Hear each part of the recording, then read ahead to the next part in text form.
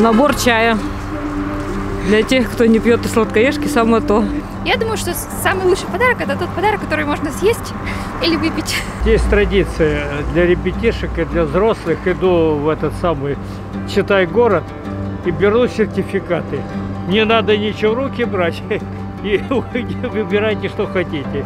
Больше всего, конечно, это нечто сибирские дикороссы, орехи, ягоды специально мы подбирали.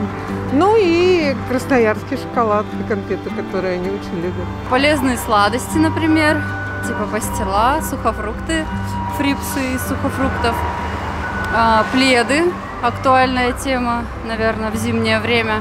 Может быть, теплые носочки.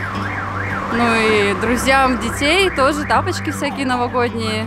Мы вместе с девушкой поедем в Питер, будем закупаться как раз родным и близким. А сколько хотите потратить? 1020-30. Надеемся уложиться 6 тысяч. Ну, если брать все вместе, подарки коллегам, подарки внукам, мужу и все остальное, ну, 1020. Ну, где-то 1014. Я бы, знаете, хотела получить тоже что-нибудь вкусненькое. Я люблю косметику, предпочитаю сертификаты на косметику.